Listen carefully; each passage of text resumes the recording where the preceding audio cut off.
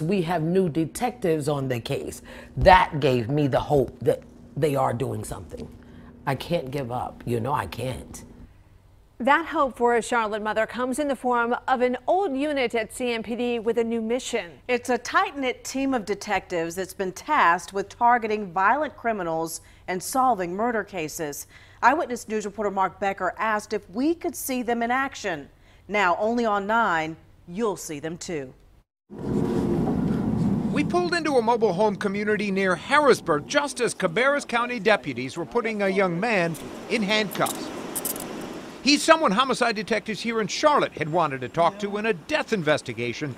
They'd been working for several months. Once we arrived at the trailer, the person of interest was actually coming outside. The man directing that operation was Sergeant Steve Fischbach of CMPD's Target Response and Apprehension Unit, TRAP for short.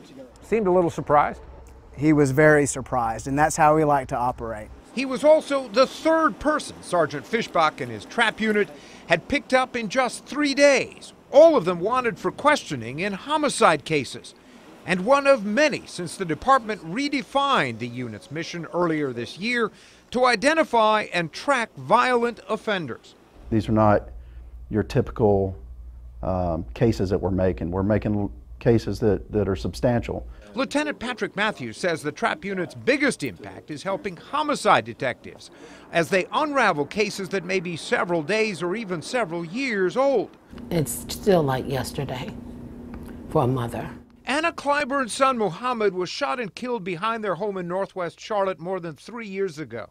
He was my baby, and I will never, ever get over it. Homicide detectives had developed a possible suspect, but didn't have the evidence they needed to make an arrest. So they called in TRAP to work the case, and they've uncovered some fresh leads and new hope for Anna Clyburn and her family. We have new detectives on the case.